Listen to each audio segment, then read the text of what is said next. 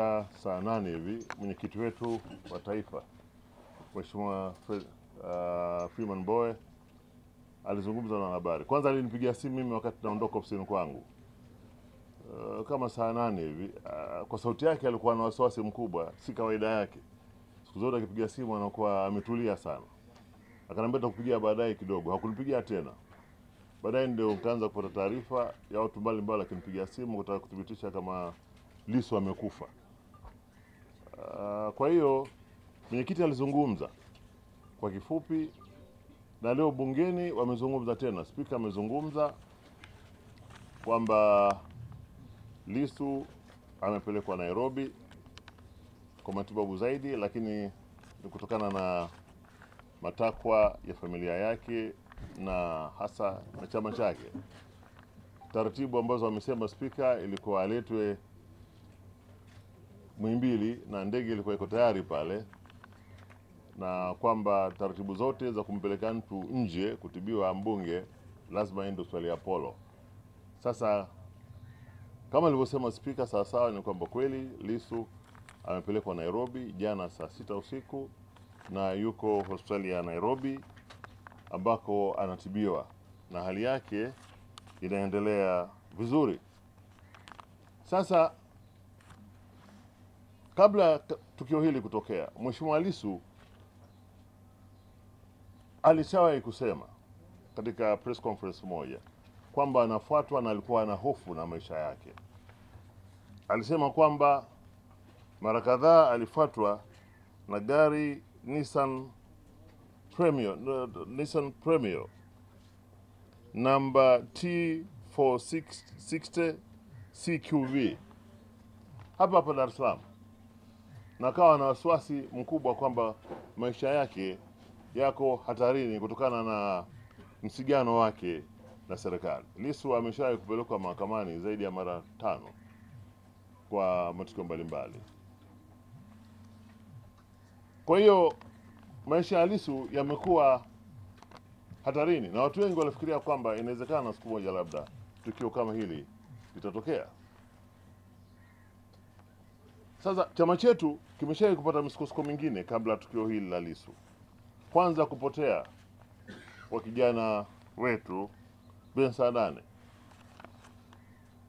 Zaidi ya miaka miwili imepita, Ben Saadane ametoweka na hakuna chochote ambacho positive kimefanywa na vyombo vya usalama kusaidia kwamba kubaini Saadane amekwenda wapi. Kwa hiyo tukio jingine ni kuuawa kwa Alphonse Mawazo, mwenyekiti wa Chadema mkoa wa Geita. Aliuawa vibaya sana, na mliona ile drama iliyotokea pale, hata namna alivyokuwa azikwe ilikuwa fujo, makamanda wa polisi wakakataa hata kuagwa. Kwa hiyo hivi vitu sisi wanasheria kuna kipengele cha 122 kinaruhusu watu kufanya inferences kwamba dhana nini katika kadhia kama hii. Dhana sio nzuri. Kwa hiyo tunaomba polisi. Jana Lisu amepigwa risasi, gari yake imepigwa risasi 32, na wenyewe wamesema hivyo makamanda, sio sisi, kati ya 28 na 32. Sasa sisi wanasheria, unapotaka kuthibitisha mauaji ya kukusudia ama kujaribu kuua kukusudia, unajiuliza vitu viwili vikubwa: silaha gani imetumika na imepiga mahala gani wa mwili. Sasa ukiangalia matukio ya gari, utaona kwamba mpigaji alilenga kupiga kichwa na kifua cha Lisu. Kwa hiyo nia ya kutaka kuua iko, huwezi kata. Na aina ya silaha ambayo imetumika sio chini ya SMG, hii ni silaha ya kivita ambayo imetumika kutoka kumdhuru Lisu. Kwa hiyo hali hii inatia simanzi. Nchi nzima imejaa simanzi, wanachama wetu wana hofu kubwa. Kwa hiyo tunavitaka vyombo vya usalama vyote vitekeleze kazi yake kwa weledi kama ambavyo wanaweza kufanya katika matukio mengine. Jana akiwa anatoka bungeni, kuna gari limfuata, akiwa anafika nyumbani kwake walimiminia risasi za kutosha, kama vile wanashambulia mnyama mkali asiye na utu kwa binadamu. Tukio hili lilikuwa ni la kusikitisha sana na kufedhesha. Tunawashukuru wote waliokuwa kwenye eneo la tukio, kwa sababu cha kwanza kilichokuja kwenye akili yao ni kuokoa maisha ya rais wa chama cha wanasheria Tanzania, mjumbe wa kamati kuu na mwanasheria mkuu wa chama chetu Tundu Lisu. Alipelekwa hospitali ya Dodoma. Tunawashukuru sana madaktari kwa jitihada zao zote walizozifanya za kuokoa maisha yake, na mpaka leo hii, asubuhi ya leo, Tundu Lisu bado tuko naye hai. Najisikia kidogo niko protected, kwa sababu pia na mimi na advantage ya hiyo profession, ni daktari pia. Na sio daktari tu, nilisoma emergency medicine, na emergency medicine ndo hatua pekee ya kwanza duniani ambapo unamtengeneza mgonjwa kabla madaktari wengine hawajaja kumtibu. Kwa hiyo niwashukuru sana madaktari wa hospitali ya Dodoma na watu wote waliotekeleza wajibu wao. Mungu awabariki sana, waendelee na moyo huo huo. Damu ya Lisu imemwagika nyingi sana, na baada ya kupewa taarifa za shambulio lake nilikosa cha kusema baada ya kuambiwa idadi ya risasi ambazo zimepenya kwenye mwili wake, kwa sababu kama mtaalamu nilikuwa najua kinachoendelea kwenye mwili wake. Nilikaa ofisini kwa masaa kadhaa nikitafakari nini kitatokea, lakini mwenye maamuzi ya kuchukua uhai wa mtu ni Mwenyezi Mungu na sio mtu mwingine yeyote, na hawatafanikiwa, na hawajatutisha, wametuimarisha zaidi.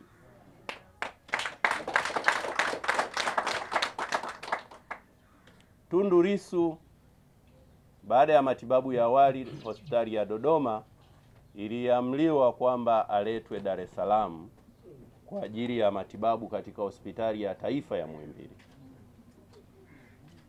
Mimi kama daktari na waamini madaktari wote duniani pote walipo, lakini pia kwa mazingira ambayo tulikuwa nayo ya kijamii, ya kisiasa, na ya tukio lenyewe ambalo limefanyika mchana, na sehemu ambayo Tundu Lisu anaishi ni sehemu ya waheshimiwa ambao tunategemea itakuwa ni salama zaidi, tulichelea kumleta Muhimbili.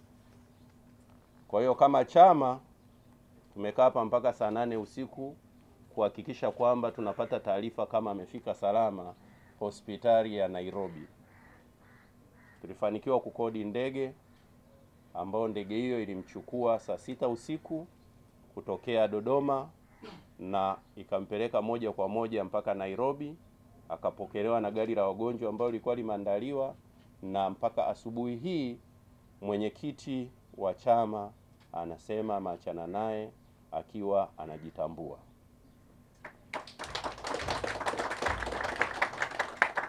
Mwenyekiti amewapa salamu na pole, na amesisitiza makamanda tuendelee kupigania ukombozi wa taifa letu na wala mtu asitishike. Kwa sasa hivi kikubwa ni kupigania uhai wake, ambapo katika mapambano haya tuko asilimia kubwa sana ya ushindi, na yeye mwenyewe amepigania pumzi yake. Mpaka sasa hivi amewashinda wale waliotaka kumwangamiza, na tunaomba Mwenyezi Mungu aendelee kutuma malaika wake waendelee kumzunguka ili arudi aweze kupambana na kuendelea kuwaibisha wale wote waliotaka kufanya hili tendo. Ndugu wanahabari, kwa kuwa damu ya Lisu imekanyaga ardhi kabla ya wakati wake, niwaombe sasa makamanda wote nchi nzima pale tulipo, tuende kwenye hospitali zetu tukachangie damu, na hii damu yetu iwe ni ishara tosha ya kwamba sasa tuko tayari kulikomboa hili taifa. Kuna watu maarufu sana kwenye nchi wanaitwa watu wasiojulikana. Hawa watu wasiojulikana kwa sababu wao wajulikani, wamempoteza Beni Sanane. Hawa watu wasiojulikana walimteka Nei wa Mitego. Hawa watu wasiojulikana walimteka Roma Mkatoliki. Naona akaamua kuimbia mpaka Zimbabwe. Hawa watu wasiojulikana wamelipua ofisi za mawakili wa ima. Hawa watu wasiojulikana wamempiga risasi Tundu Antipasi Mngwai Lisu. Naongezewa hawa watu wasiojulikana walimtesa Dr. Ulimboka. Tujiulize sisi kama wanajamii. Naambiwa kuna hawa watu wasiojulikana walimuonyesha Mheshimiwa Nape bunduki hadharani. Nadhani baada ya kuonyesha ile bunduki wakajulikana nadhani. Sasa kimsingi huenda hawa watu wasiojulikana, sisi kama jamii tunatakiwa sasa tuseme hawa watu wanajulikana.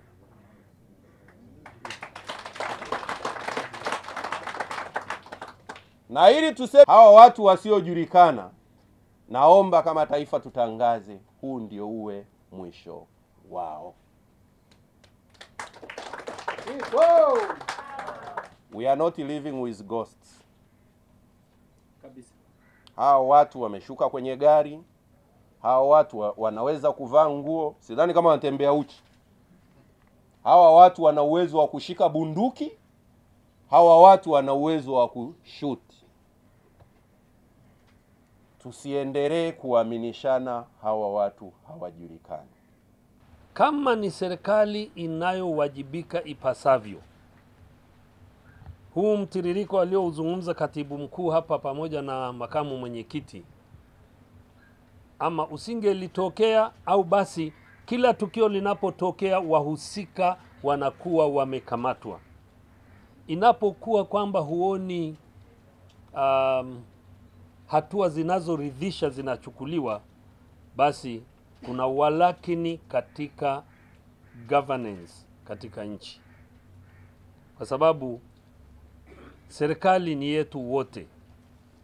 Serikali ni kwa ajili ya Watanzania wote. Serikali ni kwa ajili ya wana CCM, wana Chadema, wana CUF, wana TLP na wale ambao hawana chama chochote. Kwa hiyo linapotokea jambo ambalo linahusu uhai wa yeyote katika nchi, inatakiwa vyombo vya serikali vifanye kazi kuhakikisha kwanza wanapatikana wale watu, wanapelekwa kwenye vyombo vya sheria, na lazima kukomesha hilo jambo lisiwe linatokea.